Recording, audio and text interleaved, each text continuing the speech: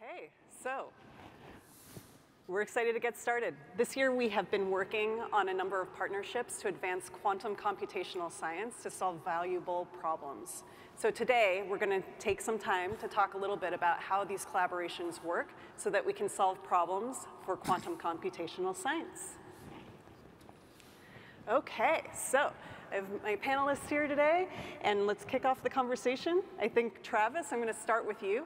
I want to know, what do you think about how classical and quantum computing will work together to solve problems for materials and other use cases as well?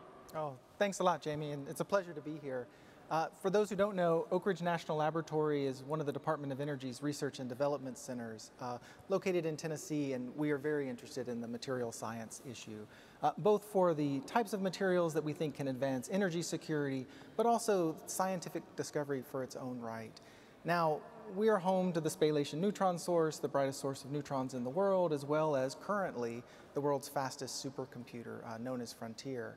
And I want to focus on that computing resource for the moment, because using computation to understand and discover new principles of science is fundamental to what we do, both as scientists, but also as part of the Department of Energy's mission. What is critical here is that quantum computing appears to provide a new tool, a platform in which we can enable new types of material science discovery. We find that some of the hardest problems correspond to strongly correlated systems. This could either be electrons, high energy particles, other types of spins. In order to accurately simulate those systems, we do need new tools to address the types of scalable entanglement and coherence that arises in these materials in real life. Now, I see this intersection, therefore, as a merging of how we use currently high-performance computing systems to solve some of these problems with this new accelerator capability, quantum computers. I'll give you a few examples of where I think this can happen. One is that we can directly try to simulate these materials, almost use a quantum computer to create a synthetic or computational material, a model that actually mimics the actual behavior of the systems that we're trying to characterize experimentally. That's a great direct brute force approach to how to use a quantum computer. An alternative is to actually think about how we balance the workflow, maybe embed a computation in the quantum computer that our classical computer can't solve efficiently. This could be a matter of scale. As we look at the granularity of these types of material simulations, the smaller we get in terms of energy and length scale, the more difficult it becomes to capture those strongly correlated dynamics. So Jamie, maybe just to get to your point, the material science is absolutely a fundamentally exciting area, and quantum computing appears to offer a really novel approach to how to address that. Fantastic. I think that's great. I think that leads very nicely into my next question that's for Kennie. Right. Kennie, I want to know a little bit more about what barriers of adoption you see for quantum computing in the healthcare and life sciences, and what are some of the strategies that we can, put in place to drive usage and adoption? Yep, thanks. Thanks for the question. I mean, it's absolutely been wonderful to be here. I've learned so much about what's going on in this community, and excited to have the opportunity to tell you a little bit about what's going on in healthcare and life sciences. I'm at the Cleveland Clinic, and I'm also involved in a white paper with a group of IBM investigators and colleagues around the world to try to flesh out ideas for use cases in healthcare and life sciences. I've also been in the field for 30 or 40 years, so I have a lot of my own ideas and things I want to pursue. Also in discussions with colleagues from the Cleveland Clinic. And just at lunch, we had a wonderful conversation with some colleagues at a pharmaceutical company about what they think, which is really the important aspect of this. And just I came here yesterday from a meeting in Spain, and there's a lot of conversations about high resolution crystallography, and had long conversations with colleagues there about how quantum computing could potentially facilitate our understanding of these very complicated protein ligand systems or structures, in material structures even. So the main things that come up constantly in my discussions with colleagues in the field are really quantum chemistry is sort of the primary one, right? In computational chemistry or biology in my field, it's sort of the foundational method. So people are real excited about, you know, advances in quantum chemistry and how that could be used to, say, build better potentials, create data sets to use machine learning and AI. For example, the quantum crystallographer, he wanted to use quantum chemistry and quantum computing to refine these crystal structures of protein-ligand complexes. So that's one area that comes up all the time is, you know, how can we take advantage of this? Another one, of course, is it won't be any surprise to anybody if you have been following the literature recently, is machine learning and AI. So what can machine learning and AI, what can quantum computing do to accelerate, build better models, build them faster? This is something, and this came up at lunch today in detail, that they're very interested in using these kinds of things. So what are the barriers, right? And to me, what was really exciting about the morning session is that some of these issues with regards to the barriers were being addressed, right? There's an educational component, but you need to live where the scientists are, right? And so in the healthcare life sciences, we have user interfaces, we have GUIs. You know, people are very, very familiar with these. And so the challenge is like, okay, now you're telling me I have to learn another user interface? And so I think bringing kind of these tools to the users, to their user interface that they're very comfortable with, I think is really important. Obviously, you could train them to use QuizKit, but I think for really rapid, fast adoption, you really want to have it kind of in their workspace, if you will. So training is a really important component of this area. So in terms of my field, I think the barriers are training. Oh, and sorry, the other point that came up even at lunch is the killer application, right? What is the application that's going to really address a key fundamental problem in healthcare and life sciences? And if you indeed create something that, say, every pharmaceutical company in the world needs in their workflow, they will adapt and adopt these kinds of technologies very rapidly. Yep. So to really answer the question, I think we need, and I think John will talk a little bit more about training, better training, bringing the technology to the user and developing those key applications, understanding the workflow, and then building teams that are capable of going from the quantum information science all the way to the application. Yeah. So it could be an experimentalist, it could be a computational chemist or biologist, and then a quantum information scientist. So I think those are really kind of the challenges that we face in our field. And then these workflows that you're referencing could be a combination of classical with quantum components, yes, absolutely. Similar to what Travis was getting what describing. Travis is saying. And I think most, even in the conversation today, most of the discussion was, we have a workflow and there's one step that is, slow and really amenable to a quantum device. Right. That's the one we're going to focus on accelerating. Mm-hmm. And, sort of what Travis is saying, like having this kind of mixed environment where you're going to use the quantum computing when it's really needed, and not use it for, say, I/O or something like that. Right. And that it's classically challenging. Right. Yeah, Jamie, if I can follow on to this, because sure.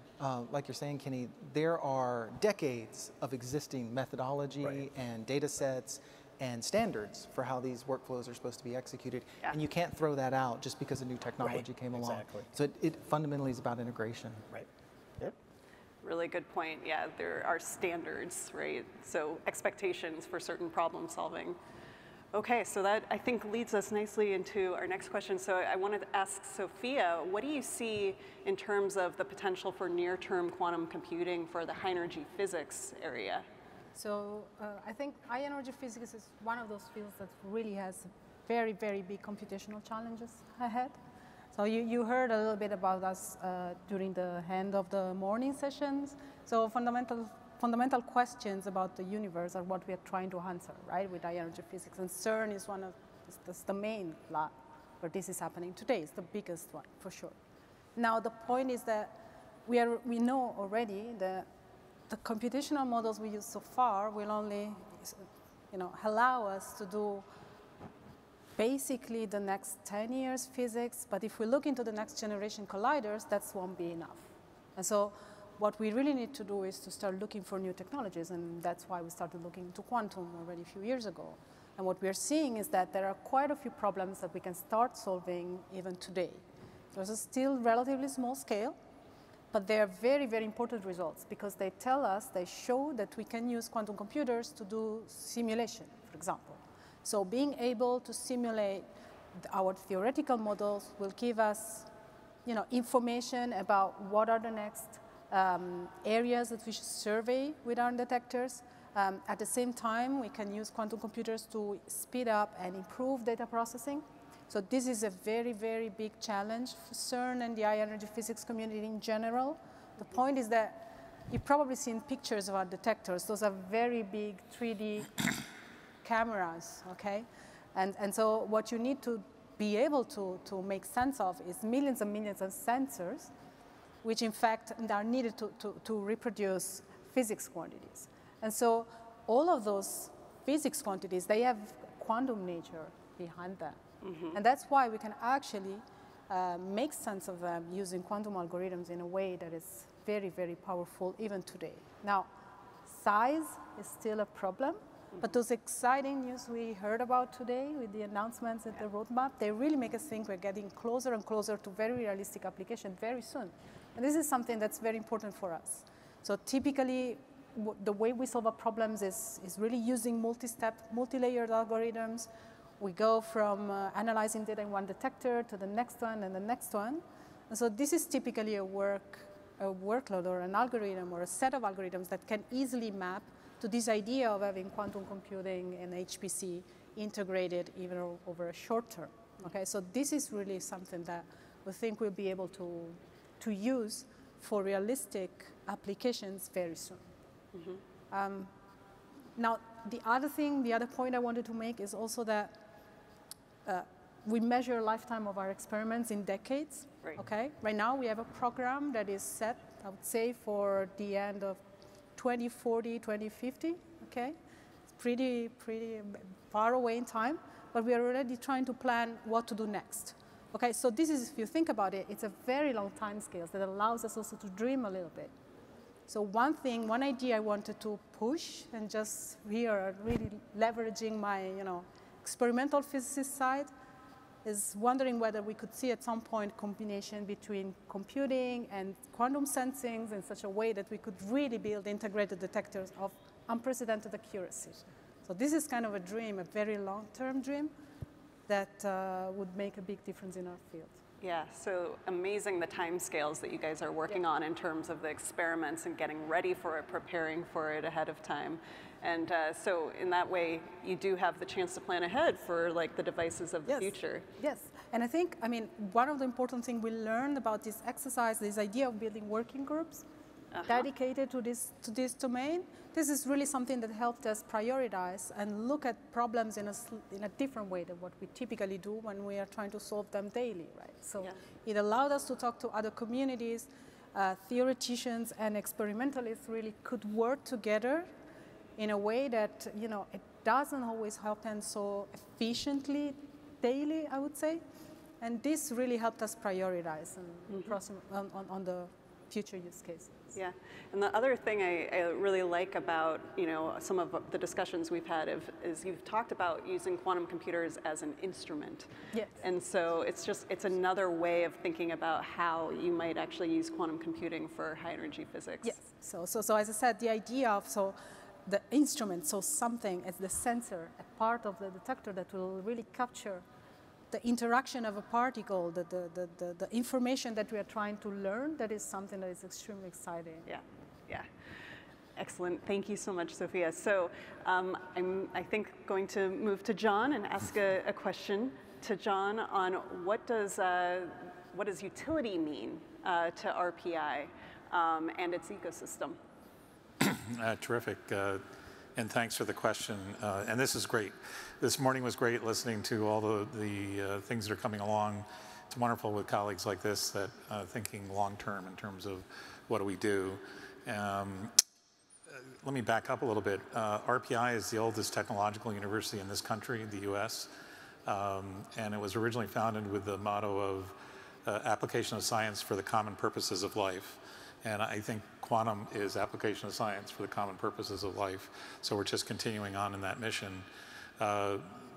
Similar to what the other three speakers have talked about, we have a very large high performance computing system, about an 8 petaflop system on campus. So we've been in HPC for a while. I think we'll see some of those techniques move. We'll see some of those techniques not move to quantum. And how do we have a composable environment that we can help educate the next generation?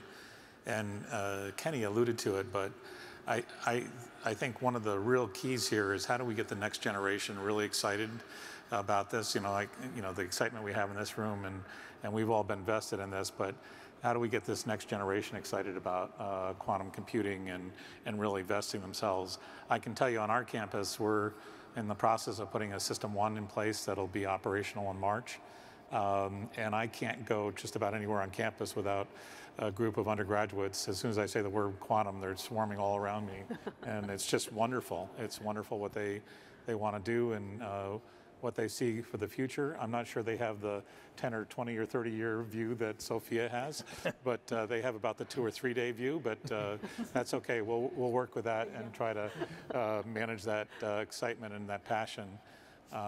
And they're going to teach us a few things as they go through learning experiments of things that maybe we wouldn't try because we're farther along the path, if you will. But I'm very excited about what we can do with the next generation.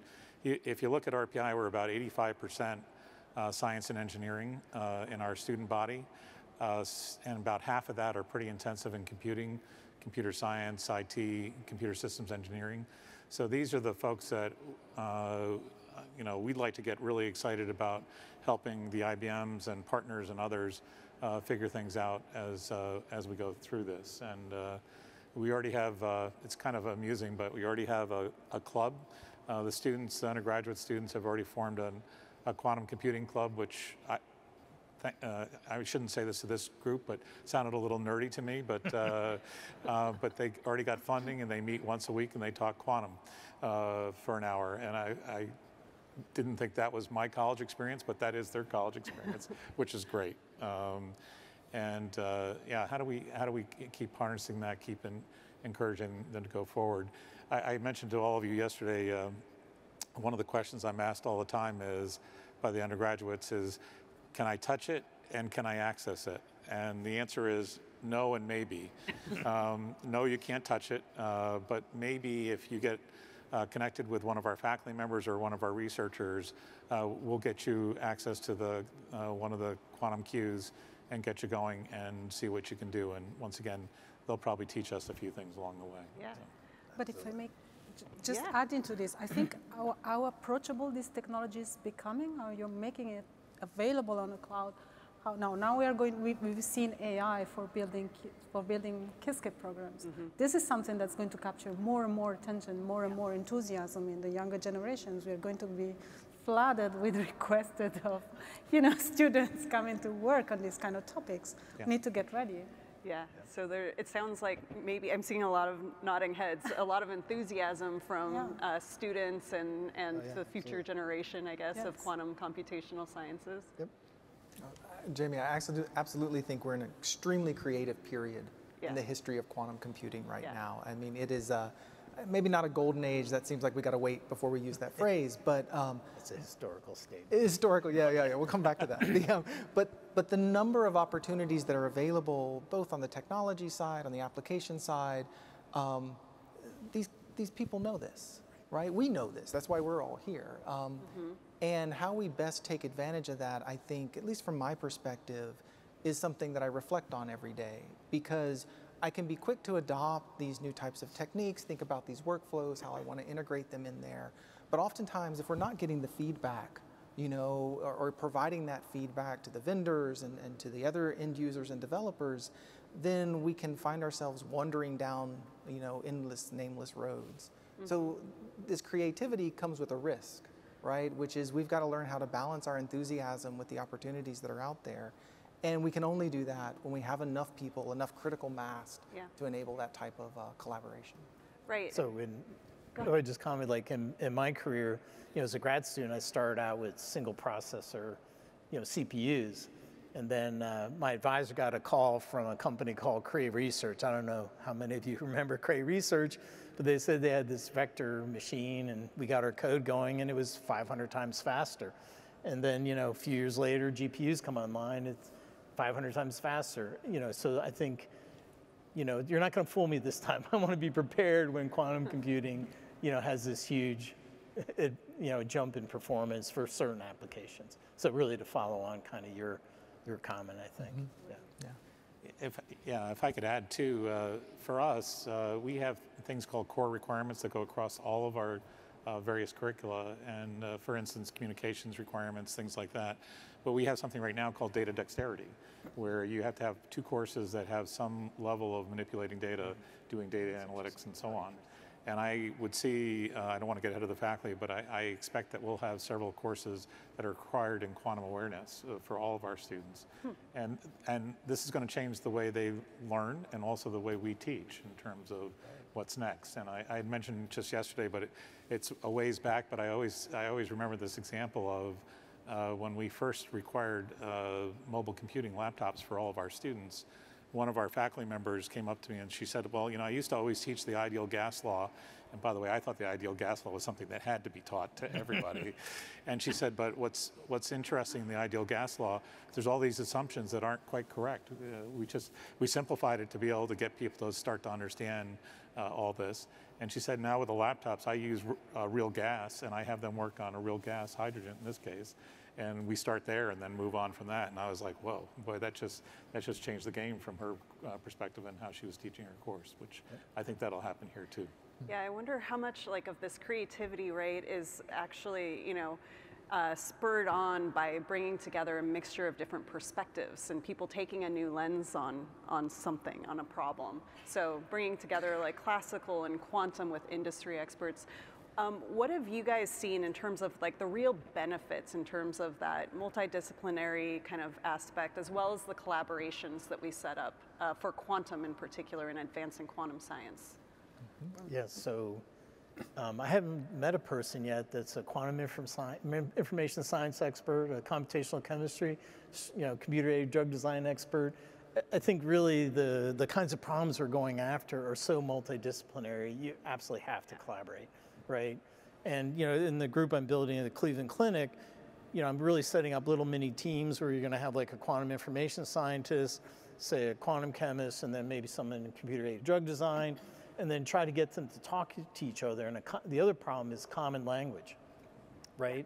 And so get them to sort of work together, develop a common language to attack a fundamental problem.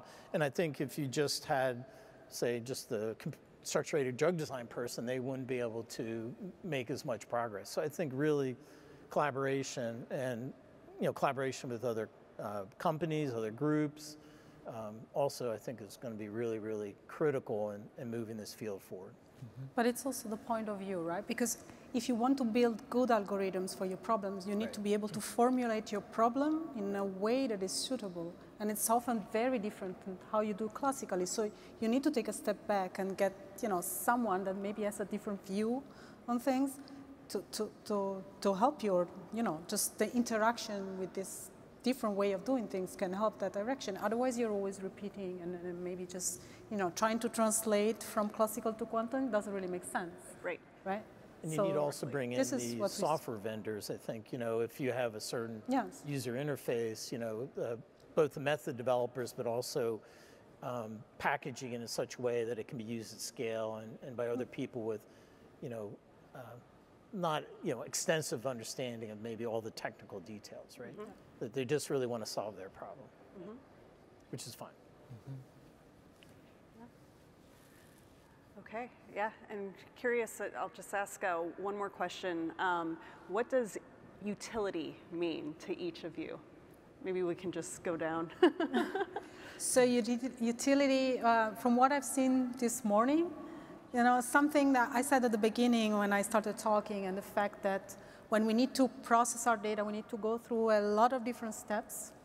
And some of those are very efficient, some are not so efficient, some are not so elegant, some of them introduce biases according to what we already know and expect, and maybe they are not the best.